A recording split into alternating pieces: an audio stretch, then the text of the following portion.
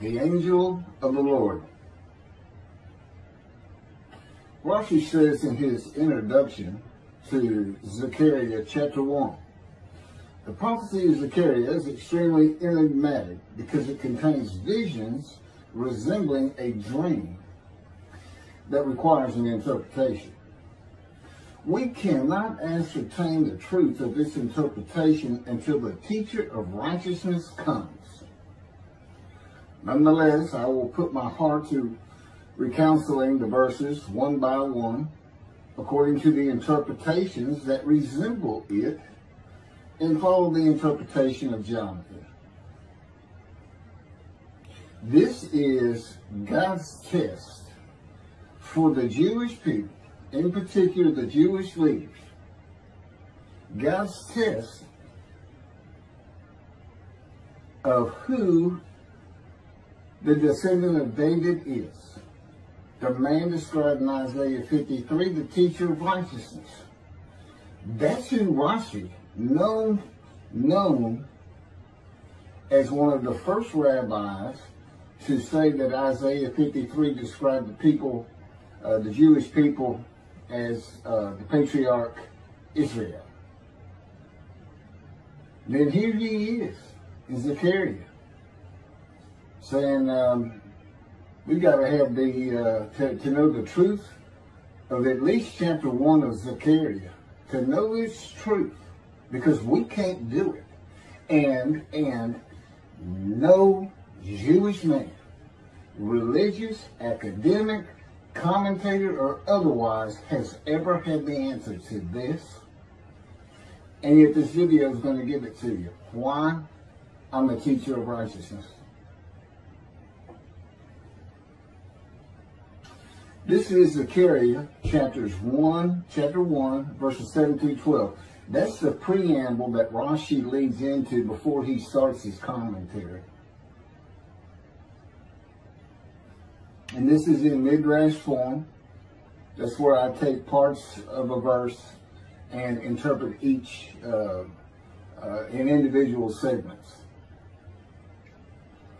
Verse 7. On the 24th day of the 11th month of the second year of Darius, the month of Shabbat, this word of the Lord came to the prophet Zechariah, son of Berechiah, son of Edo. This word of the Lord. This verse continues with, in the night I had a vision, which is not a word of the Lord. The word of the Lord coming to Zechariah means the messenger of the words of God has come to Zechariah, who is the angel of God's presence, and the word of the Lord. Literally, that's his name. He has alighted upon Zechariah to bring a vision from God. Not a word, a vision. Verse 8. In the night I had a vision. I saw a man mounted on a bay horse standing among the myrtles in the deep, and behind him were bay, sorrel, and white horses. In the night I had a vision. There's a man on a horse standing in the myrtles. He is later referred to as the angel of the Lord, standing in the myrtles. The angel of the Lord alights upon and enters men, and my name, Hashem, is in him and can speak through the man. Zechariah has an angel with him who is his guide in the vision. The deep is like a valley Zechariah is looking down on, filled with myrtle trees, and then an open area below that is where the bay, sorrel, and white horses are. Verse 9.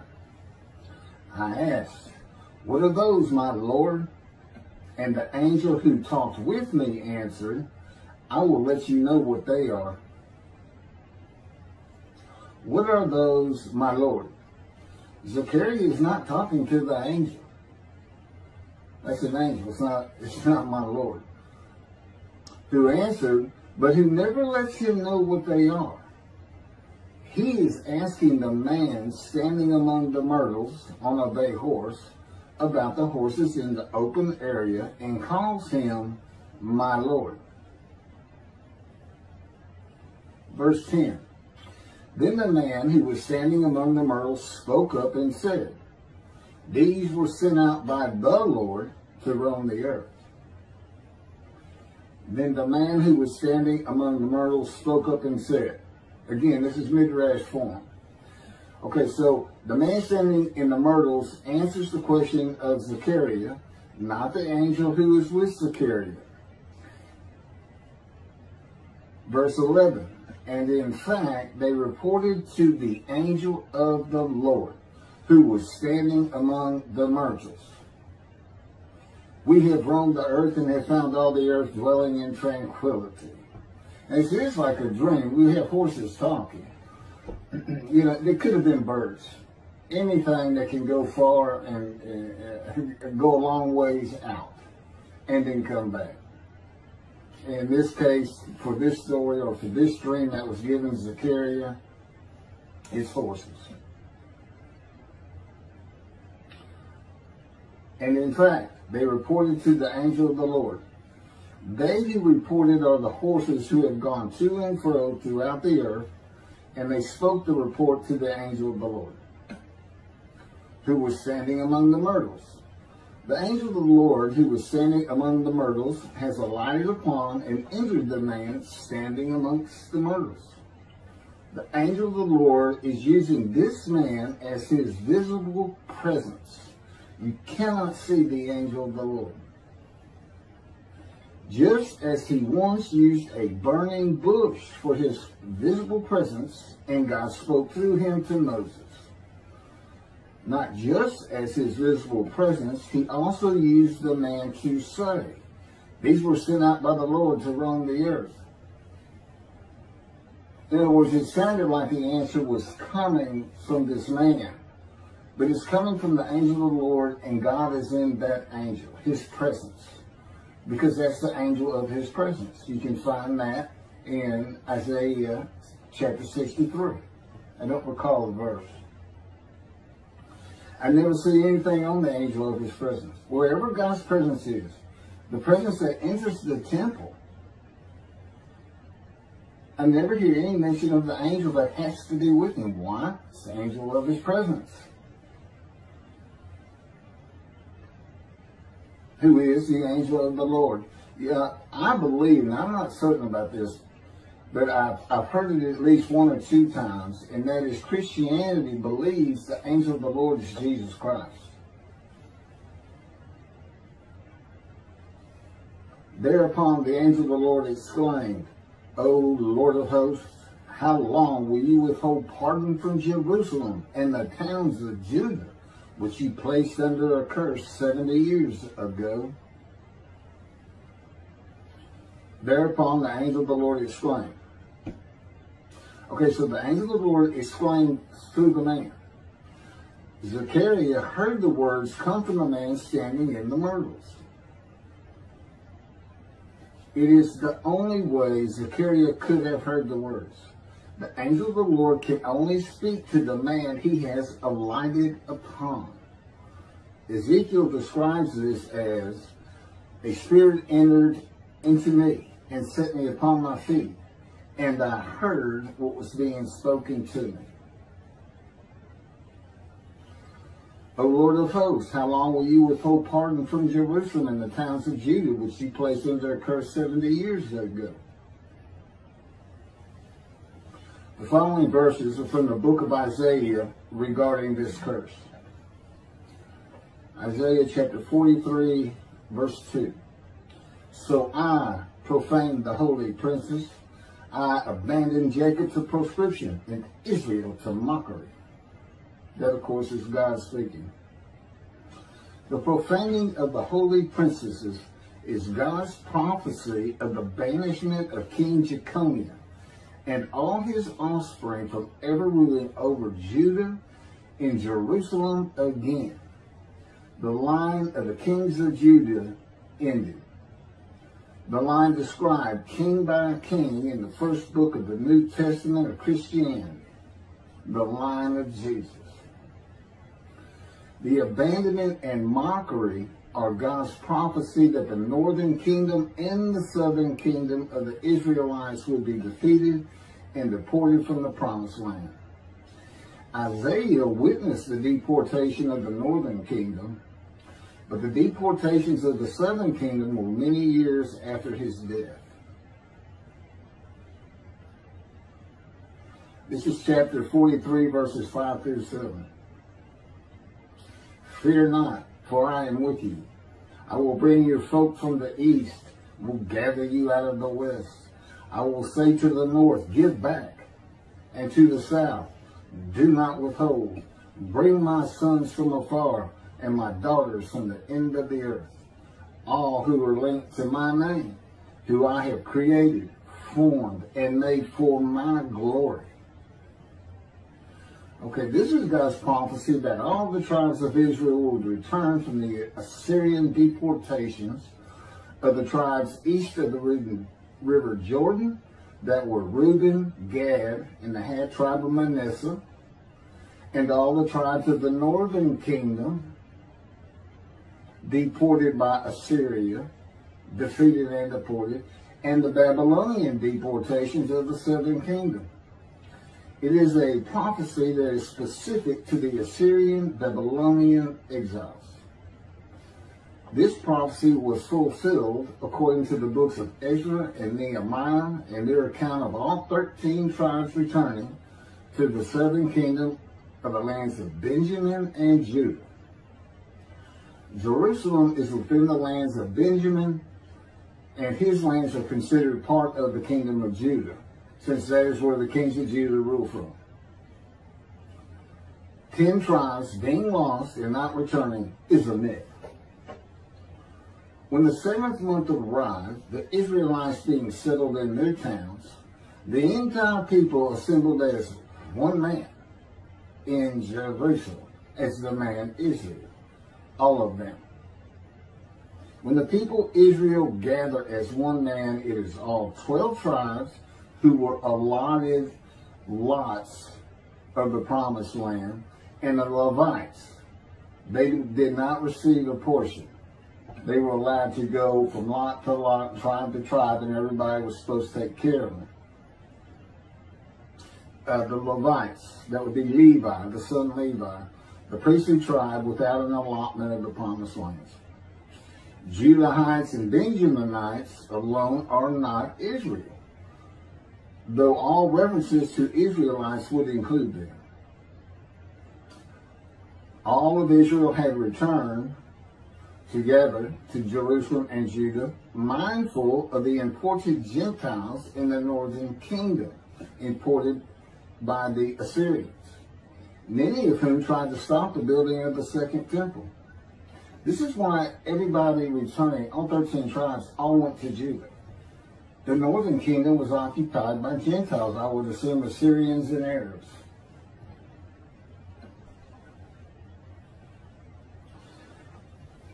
This is 1 Chronicles chapter 9, verses 2 and 3. The first to settle in their towns on their property were Israelites, priests, Levites, and temple servants, while some of the Judahites and some of the Benjamites and some of the Ephraimites and Manassesites settled in Jerusalem. That would be Ephraim and Manasseh. Manasseh was such a large tribe, it had to be broken in. It was broken in two. Half of it set up, their allotment was east of the river Jordan by about where Edom would be. And well, that was the tribe of Gad. Not Edom, Gilead, where the Tishbite, Elijah, the Gentile, was an inhabitant. Ramoth Gilead. Manassites, Ephraimites, and Judahites were the tribes with the largest allotment of the lands of Abraham, and Jerusalem is in the lands of the Benjamites. Those are who just got mentioned. The 3 largest lot owners. Okay, Benjamin, that's where Jerusalem is. He's important. And of course the priests, the Levites. So Ephraim and Manasseh were not lost tribes, as many believe from writings outside of the Bible. There never were lost tribes according to the Bible. Okay, so all 13 tribes returned and settled in new towns. The accounts of the deportations indicate there was not much left of the old towns. There is no account of how the new towns were settled, though it is unlikely it was based on prior ownership. The exile lasted too long for the deported owners to still be alive, and the tribes of the northern kingdom had to build new towns to live in. It also says the Levites settled in on their lands. So everybody had to pick and choose, and I'm sure the strong and wealthy got the best places, and again, many just settled in Jerusalem. Okay, this is Isaiah chapter 43, verse 14. Thus said the Lord, your Redeemer, the Holy One of Israel, for your sake I send to Babylon. I will bring down all her bars, and the Chaldeans shall raise their voice in lamentation. This is God's prophecy that Assyria would be conquered by the Babylonians, who were defeated by the Chaldeans. But they actually go back and forth and actually became somewhat intermingled, Chaldeans and Babylonians. And that he would raise up the Gentile anointed king Cyrus of Persia to conquer them, to clear the way for all the tribes to return. That's how he cleared the way to the desert, or made rivers for them. Basically, he got Cyrus to release them. Chapter 43, verse 25. And I never hear anything about this. It is I who, for my own sake, wipe your transgressions away and remember your sins no more. Okay, this is God doing, and he says there's something new. I'm going to do something new for the Israelites. This story repeats with the new covenant that includes sin forgiveness of the Jewish people that arise with Elijah and the angel of the covenant after the exiles of the Roman dispersal return to the land of Israel in a time to come. That's in Jeremiah chapter 31. The Jewish people have returned from the Roman dispersal of them throughout the world, the diaspora, which means outside of the promised land, outside of Israel, to a land that lay desolate for more than 2,000 years until after the Holocaust, and they created the state of Israel in 1948. 70 years later, and that's funny too, because they talk about a curse of 70 years. That 70 years, I believe, just applies to the last of 3 deportations of Judah and the defeat by the Babylonians, because the northern kingdom had been defeated and deported long before that, and the first to be defeated and taken to the lands of Assyria was Gad, the half tribe of Manasseh, the lands east of the river Jordan. 70 years later, the land blooms again. Jerusalem has been rebuilt as a great city, larger than it was in ancient times. According to God's words in Jeremiah 31, the time to come to deliver the new covenant with sin forgiveness is here. That's very important for the interpretation of at least chapter 1 of Zechariah. That means the angel of the covenant that you desire of Malachi 3 is on his way, followed by God and the messenger Elijah. And when God's third temple is built, he will return to it suddenly. This is the day of the Lord. That's Malachi chapter 3. Now, Zechariah is in Jerusalem, and the construction on the second temple is about to begin. Isaiah has written God's words of sin forgiveness, which would have removed the curse long before this, when they were returning, when the remnant of the 13 tribes was returning. And the angel of the Lord proclaims, O Lord of hosts, how long will you withhold pardon from Jerusalem and the towns of Judah, which you placed under a curse 70 years ago?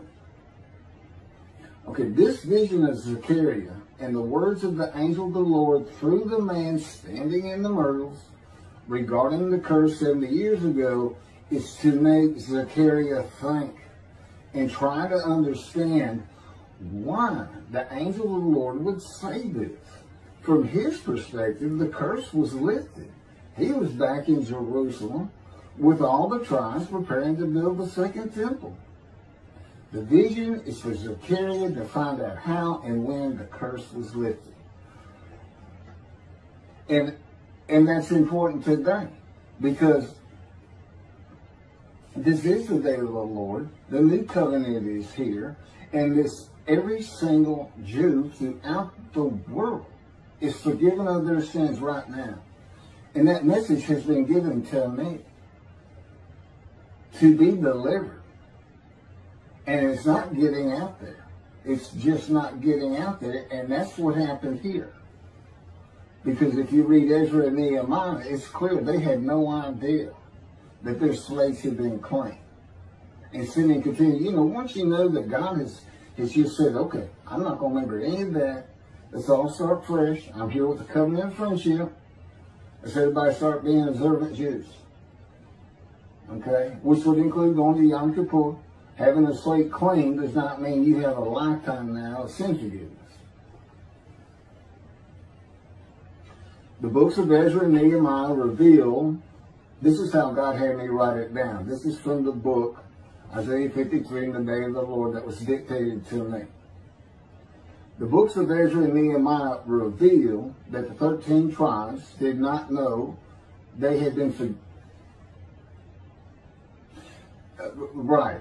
We had to wait for the teacher of righteousness to know. And this is another thing I never see in this Messianic era that is taught, that is coming, is that God is with the descendant of David as he was with Moses. I mean, just right there with him.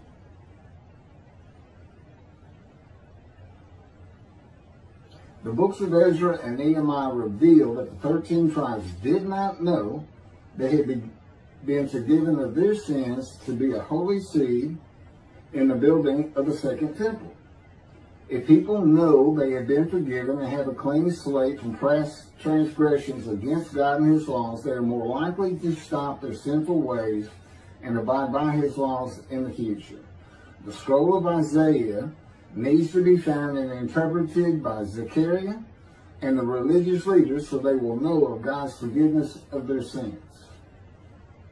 God will be returning before the temple is built. That will be the third temple, to test the devotion of his righteous servant and make him suitable for his purpose, which might prosper. That includes the building of the third temple. This would begin when his spirit alights upon the anointed one, Moshiach. His presence with his righteous servant will be necessary for the temple to be rebuilt. Islam will not freely hand over their third most holy site to Israel and abandon the Dome of the Rock Mosque, a mosque that sits on the Temple Mount purchased by King David for God, the most holy site of the Jewish people. With God is the angel of his presence who is already on the way. You want me to skip that? Okay, this has been covered in other videos more than once.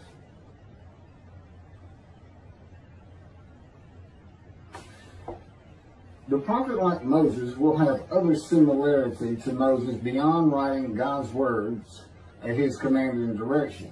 As this was written, at God's command and direction, I typed those words. To the greatest degree possible for any human being, Moshe's identity and existence became one with the Creator. Now that's who you're looking for when you say the prophet like Moses. It's not Joshua. I've heard that one.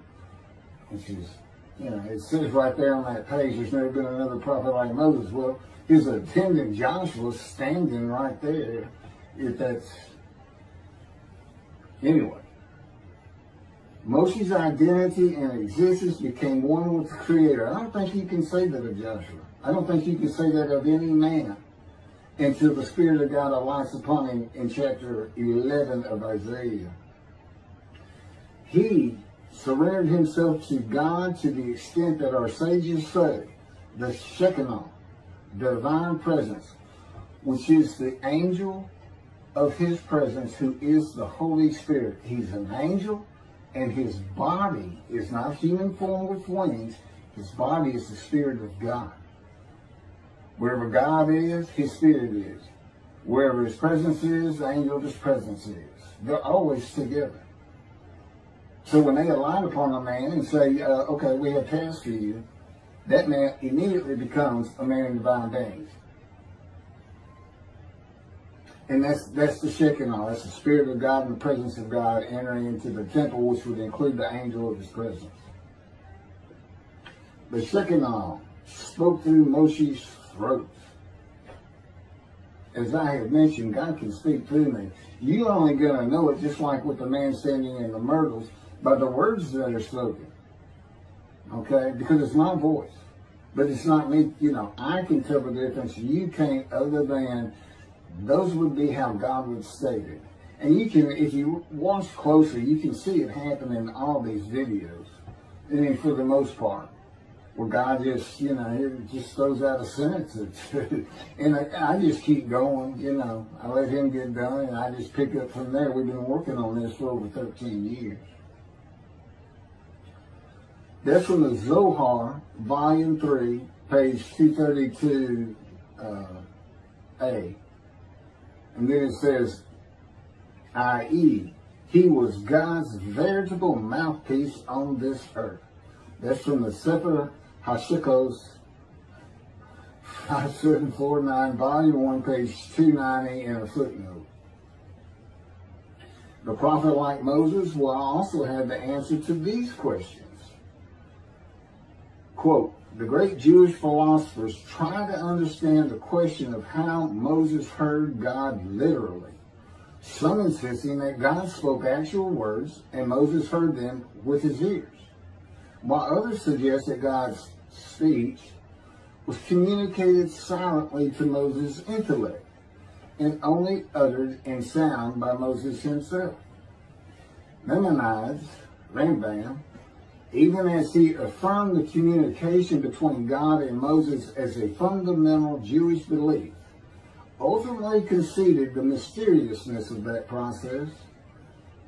The entire Torah reached Moses from God in a manner which is figuratively described as speech, but no one has ever known how that took place except Moses himself, whom that speech reached. That's commentary on the Mishnah, Sanhedrin, chapter 1. Well, I have the answers, and I've been telling you the answers. God is in his Spirit.